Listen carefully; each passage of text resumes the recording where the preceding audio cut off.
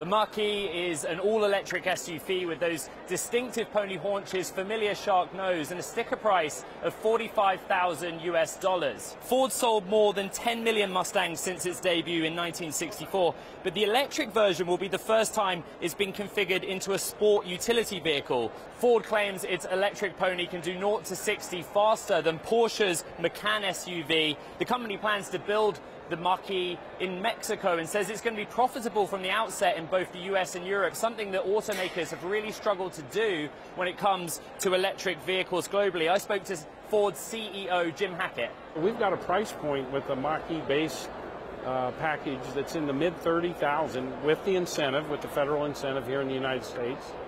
And so it's going to be attractive to customers. It's going to make a contribution margin.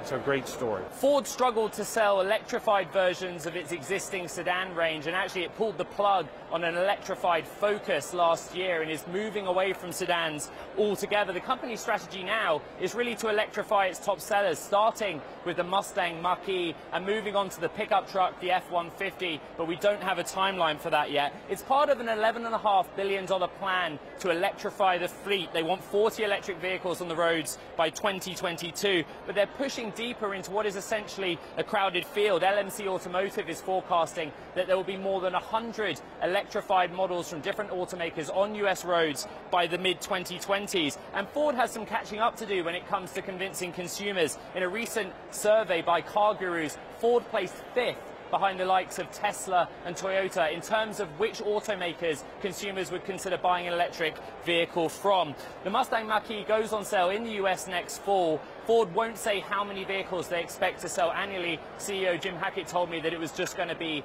a lot, but we know that the Mexico plant has capacity of around 100,000 vehicles a year, and LMC Automotive are forecasting that Ford could potentially be doing 50,000 Mach Es annually by 2021. Ed Ludlow, Bloomberg News, Los Angeles.